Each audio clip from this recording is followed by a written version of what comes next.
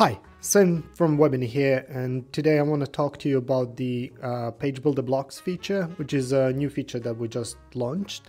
Let's just dive right into it. So you'll find the new blocks section under the main menu.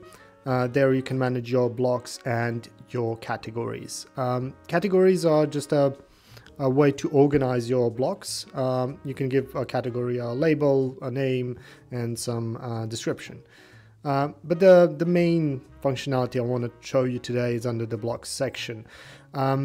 So here, if I click on any of the blocks, you'll be able to see which blocks I currently have in the system.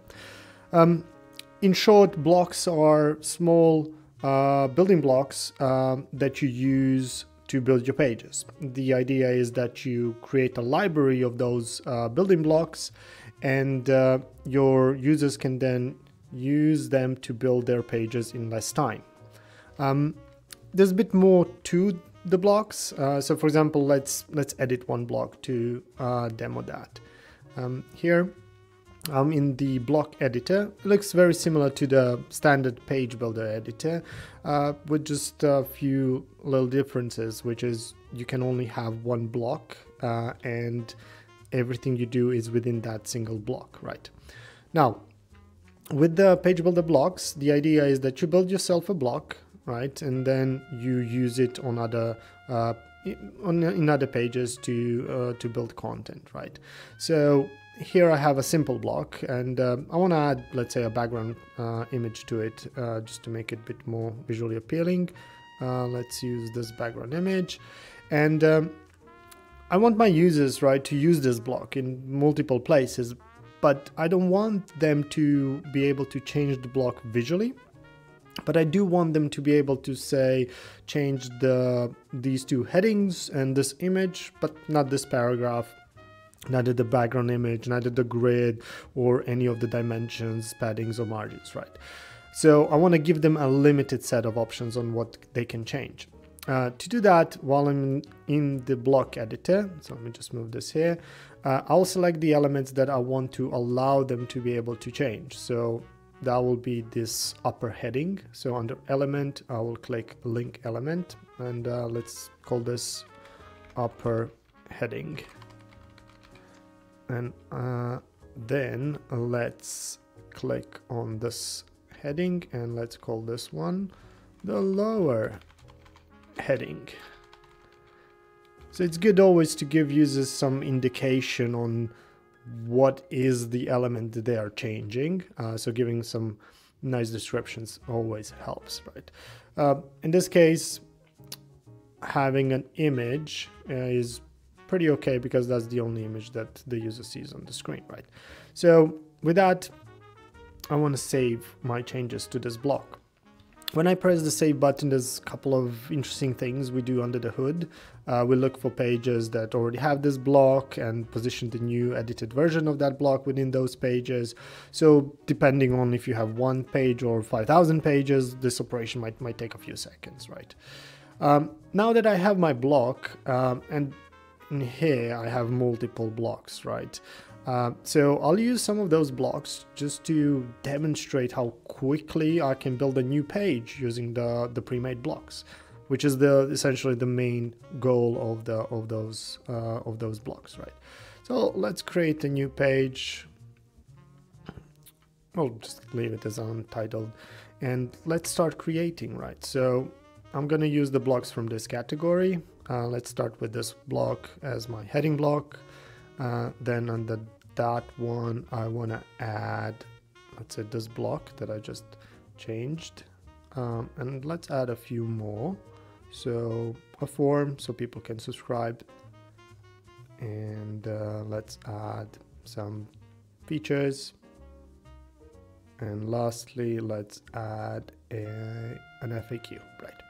So I've got my page here, and I can already preview it. So as you can see, I've built this page within just a few seconds. Looks pretty good, everything is there, and looking really good actually, right? So the gist is that I've used the pre-made blocks to build that, and I've stayed within the visual standard of my organization. I didn't deviate from that, and even if I wanted to make some changes, you can see here I'm actually locked from making those changes, right? So I can just use this block as it is.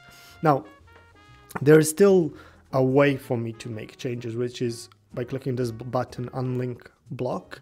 What this does is it removes that link between this block and the source block in the blocks section, and it creates a local copy of the elements that this block contains within this page, and then it allows me to change those elements, right? This is used in certain situations when you really do need to make a change that are a one-off, right?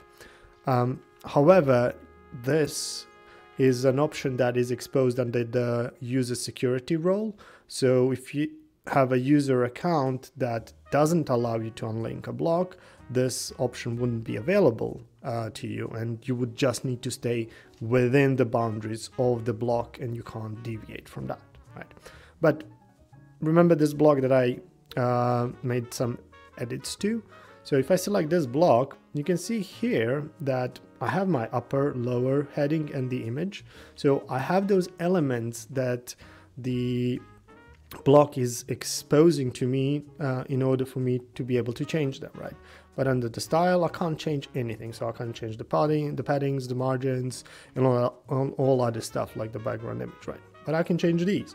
So let's make some changes to it. Be the last to know. As I type, you can see immediately that the value from the input is shown within the right element. This is cool, right? And say I want to change the image as well. Let's find some image. Let's use this one, right? And there you go. I made some changes, but only within the boundaries that the block allowed me to, right? So I can't change anything else. And again, if you just click the preview, the rendering engine will render the new page, and we can immediately preview our new block, right? Now, let's say that we go and make some changes to this block, right? Let's say we change the background image, or change some paddings or margins or whatever, right? But let's say we've changed the background image, right? And now we can save our changes. So the changes are being saved. And if I now go back to the page that I was editing, you can see here that I've inherited the visual changes from the original block because I haven't broken that link, but my adjustments to the block's content still remained. This way, you can have certain elements that are inside the block that are being inherited by a lot of pages, and if you want to make a change across many sites, you just change that block and all of the other sites, all of the other pages will just inherit it, right? Making it another really useful way for when to use blocks, right? So I'll end it here. So I hope you enjoyed this session. We put in quite a lot of effort into building this feature, so we'll really love it if you have any feedback that you would like to share or any suggestions on how we can make this even better in the future. So until the next one, thank you and have a great day. Bye.